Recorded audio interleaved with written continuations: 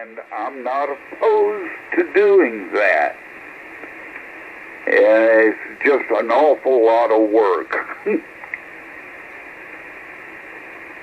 Yeah, you know enough amateur operators down there in the area.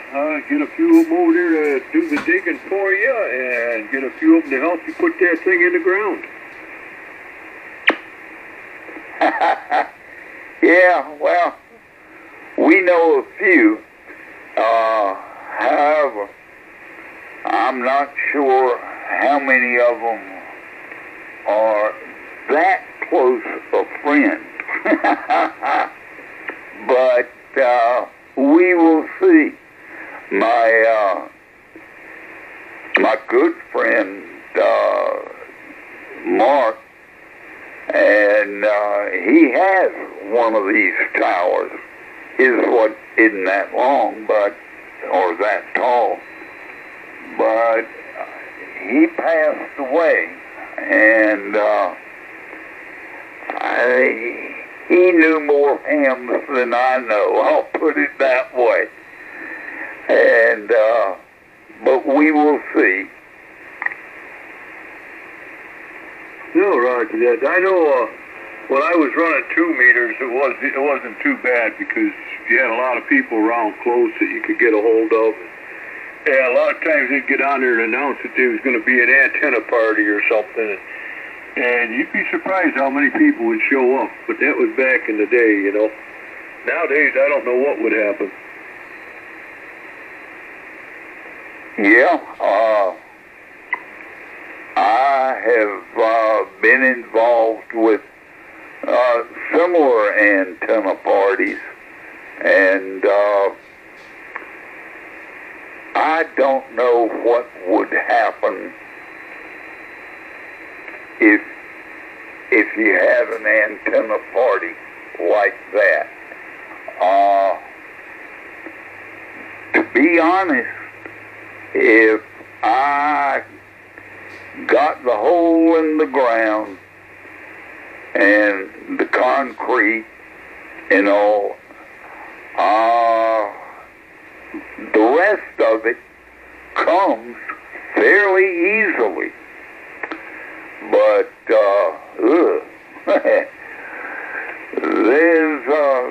there's that point where you have to think about it. And anyway, we're working on that. I'll put it that way. Oh, right, yeah. What you need to do is find yourself a young ham there that's just getting into HF and stuff, and talk him into getting one of his friends and coming down there and digging that hole and trading them an amp to do the job. Well, I could do that. But, oh well, we will see what transpires between now and what happens next. I'll put it that way. Oh, Roger, yeah. You'd be surprised, though, how many of these new hams out there that just getting their ticket and stuff and getting on HF, which they'd probably go, you'd probably have a line of them waiting to come in and dig that hole. Well, that's a thought. And, yeah, I may do that. We will see.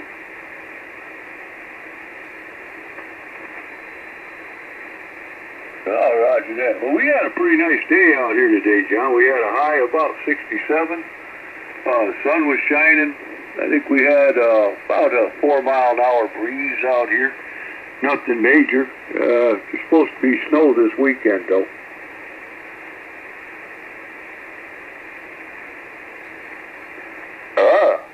No. Well, it was similar here. Beautiful weather. Oh, gorgeous. Of course, I was worn slap out from entertaining my granddaughter. But yeah, And tomorrow I think it's going to get cloudy, but that's it. And I'm going to do some lawnmower work, change the oil, that sort of thing. And I'll probably get through with that. And I hope I'll get through with it anyway. And put the mower back in the garage. Then we'll start on hauling a bunch of limbs down. See, my burn pile is away from the road, and it's a long way from the road, so I really do need the lawnmower, the lawn tractor, to just kind of haul that stuff down there. But we may have to work out some other deal. No, Roger that. You haven't got that carburetor rebuilt yet, huh? Actually, the carburetor is rebuilt, and it is on there. I need to change the oil and the filter, and then have someone who knows the carburetor and how to adjust it.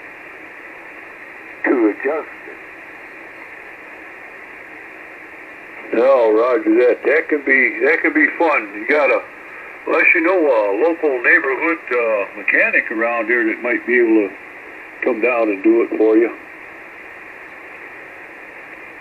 Well,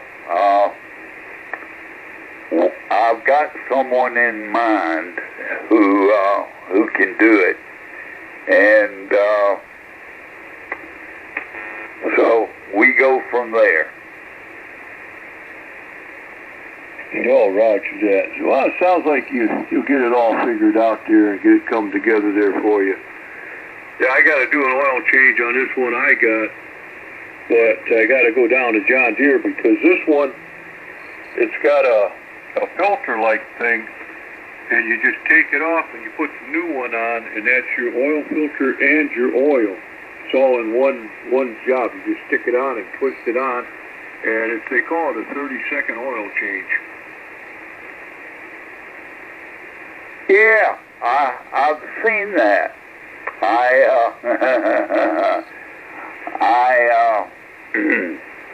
went in and to Home Depot and saw that. But what I want to know is that does it fit my mower? Because that was unavailable